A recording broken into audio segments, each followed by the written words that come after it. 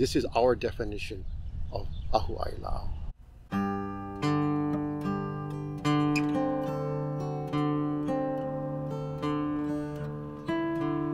Aloha, my name is Keone Kalawe. I live in Puna, and I'm actually a Kāhuna Kuhi Pu'one. It's a hail architect. I actually design and restore hails. The name Ahu ʻAilāʻau, it is the name for Fissure 8. So ʻAilāʻau is actually an original god from Hawaii. He comes deep within the in the earth, in the honua.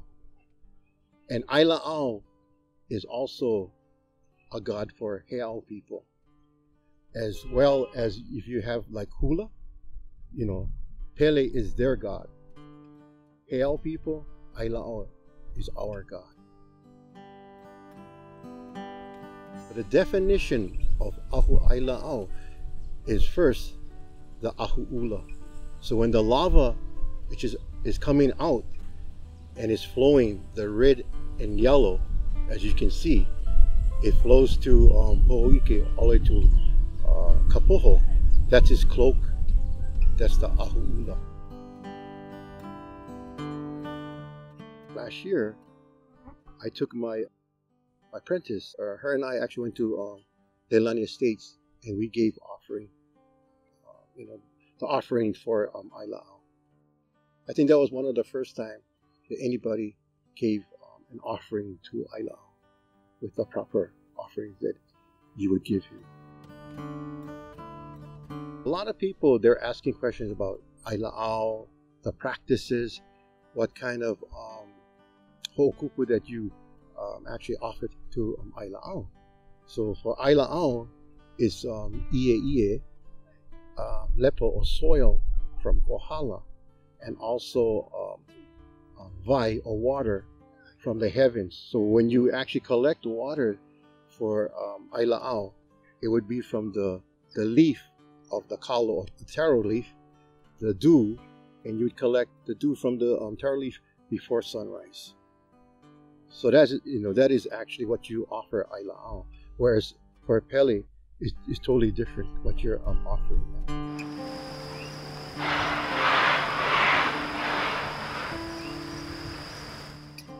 Spent a lot of time, you know, at the hub, and this one evening I was sitting down and someone came out and said, you know, this old man in dark clothes, ash, you know, covered with ash on his face and his arms.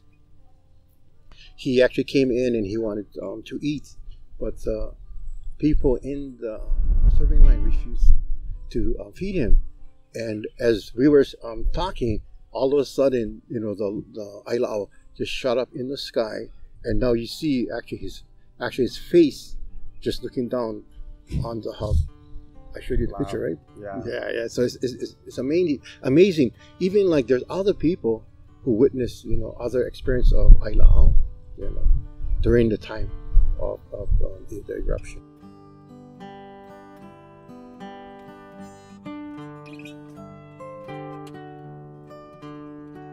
We came up with the name. It was actually myself, Le, Eli, and Pi'ilani Kavaloa. So we met along with Kalani Whitaker.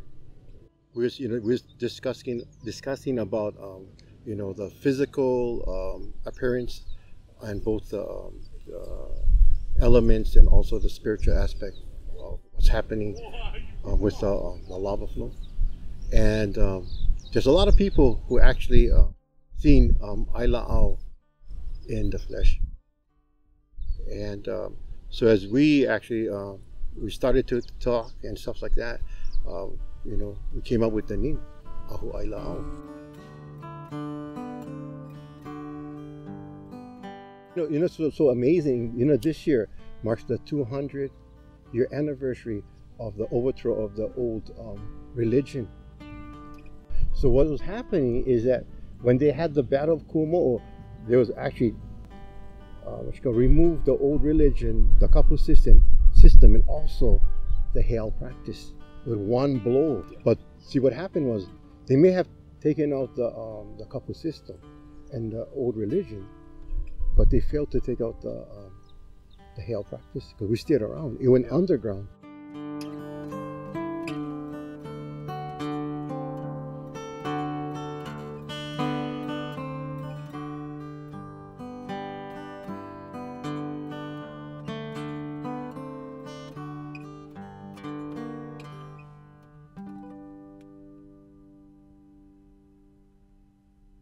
Mahalo for having me, and hopefully this information will clarify the name of Ahu ʻAilāʻau. Aloha. Sounds great. Thanks, Uncle. Yeah, aloha. Stay classy, Puna. Stay classy. Right.